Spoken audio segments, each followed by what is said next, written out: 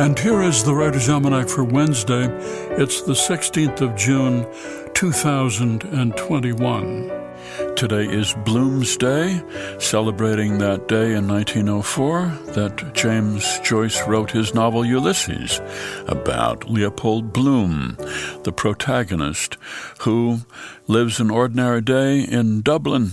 He buys kidneys at the butcher's, serves his wife Molly breakfast in bed, he reads the mail, visits the outhouse, goes to a funeral in the morning, runs an errand at the drugstore, inadvertently gives a man a winning tip about a racehorse. He bumps into an old girlfriend. He stops off for a sandwich and a glass of wine, helps a blind man across the street, ducks into a museum to avoid his wife's lover, gets into an argument at Barney Kiernan's pub, ogles a young woman at the beach, and pays a hospital visit to a woman in the throes of childbirth, spends the evening in a red light district with young Stephen Dedalus, for whom Mr. Bloom feels a paternal connection, and sees the young man home safely, and finally, in the wee hours, he comes back home to Molly.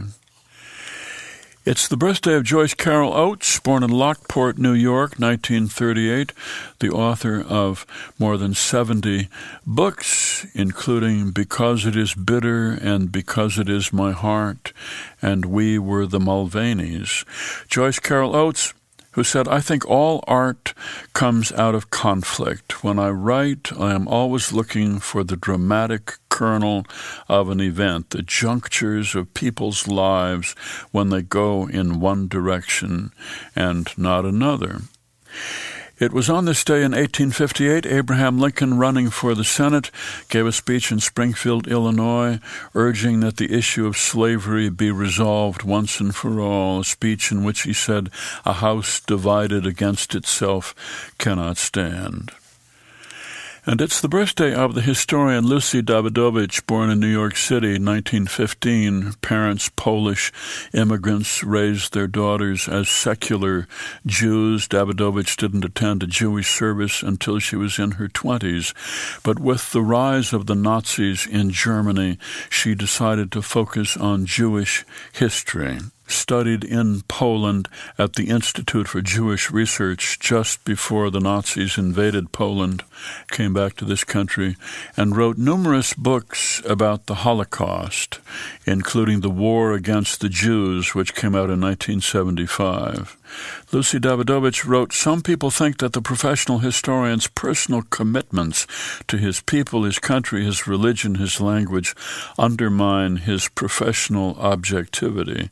Not so, as long as historians respect the integrity of their sources and adhere strictly to the principles of sound scholarship. Personal commitments do not distort, but instead they enrich historical writing." Here's a poem for today by Gerard Manley Hopkins entitled Spring. Nothing is so beautiful as spring, when weeds in wheels shoot long and lovely and lush. Thrushes' eggs look little low heavens, and thrush through the echoing timber does so. Rinse and ring the ear, it strikes like lightnings to hear him sing. The glassy pear tree leaves and blooms, they brush the descending blue. That blue is all in a rush with richness, the racing lambs too have fair their fling. What is all this juice and all this joy? A strain of the earth's sweet being in the beginning, in Eden garden. Have, get, before it cloy, before it cloud, Christ, Lord, and sour with sinning, innocent mind and Mayday and girl and boy, most, O maid's child, thy choice and worthy the winning. Spring by Gerard Manley Hopkins. That's the Writer's Almanac for Wednesday, June the 16th. Be well, do good work, and keep in touch.